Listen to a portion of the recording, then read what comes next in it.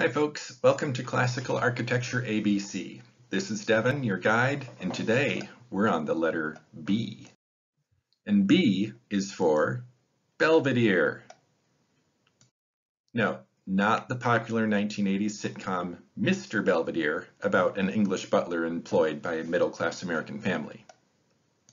No, we're talking about architecture here, and a belvedere is a room built above a roof for the enjoyment of a view.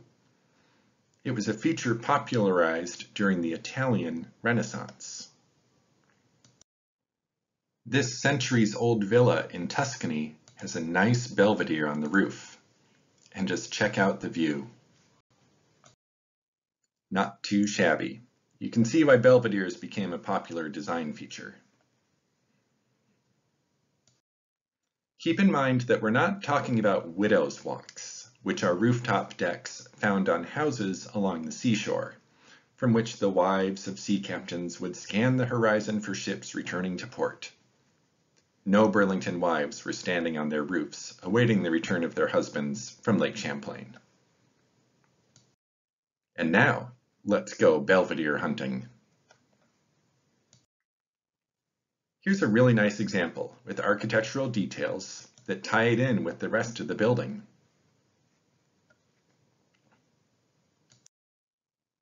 The word belvedere is an English adaptation of the Italian belvedere, which translates as beautiful view. So these little rooftop rooms provided beautiful views of the surrounding landscape. Here's a nice octagonal example with shutters and ornamental details.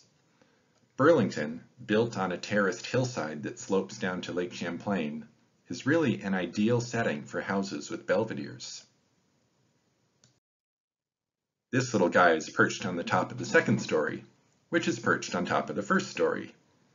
The view would be pretty limited from those little windows, but it's still a nice effect.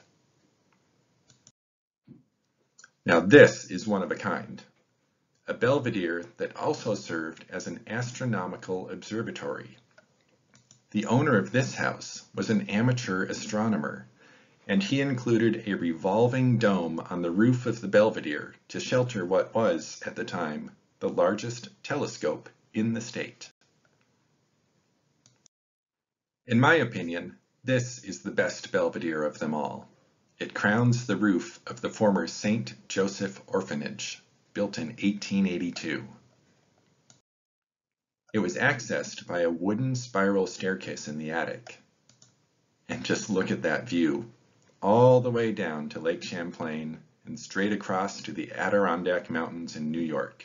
You can't beat it. So there you have it. B is for Belvedere. Until next time, get outside, go for a walk, and keep your head up.